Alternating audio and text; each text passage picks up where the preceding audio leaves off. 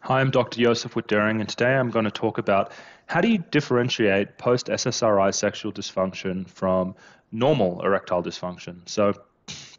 Um, Diving right into it, you need to have two things. First, it's obvious you need to have been exposed to an SSRI medication for it to be post-SSRI sexual dysfunction.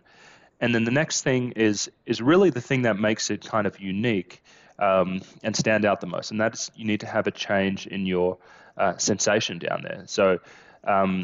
And usually this is described as, you may touch your genitals and they may feel numb, almost like they've had some local anesthetic put on them, or maybe instead of it being pleasurable or enjoyable, or, having that nice sensation, you touch down there and there's nothing. It just feels like you're touching the skin on the back of your arm. So you have altered sensation. And that is probably the most unique symptom to differentiate it, because that does not happen in normal erectile dysfunction. So it's not the only symptom that people have. They usually describe a whole range of other symptoms, such as, they can have reduced sexual desire, they can have erectile dysfunction, difficulty maintaining an erection.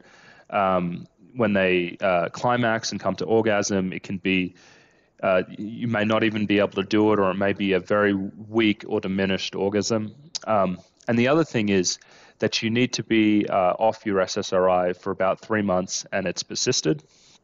And then also, the symptoms that you're experiencing, they cannot have existed prior to you starting the drug. So say you had a lot of anxiety and that was manifesting as some kind of performance anxiety, and you already had some erectile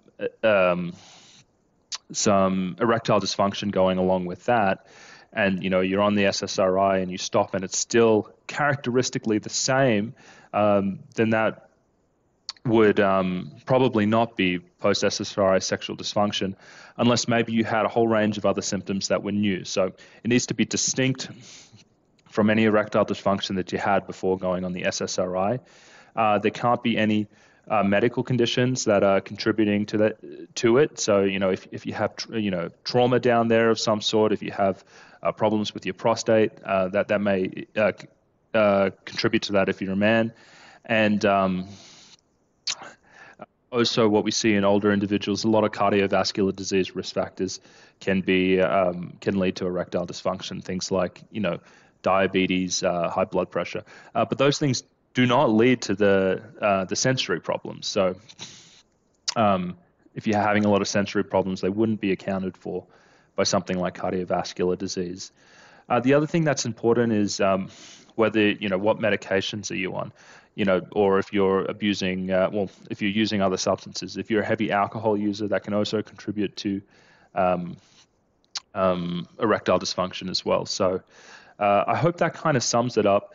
I would say probably, the most key symptoms are the genital anesthesia. That seems to be the most unique thing about it. That seems to be the thing that is the most difficult to explain away with alternative factors. So yes, I hope this helps you differentiate what may be PSSD from normal erectile dysfunction, or sexual dysfunction. So thank you.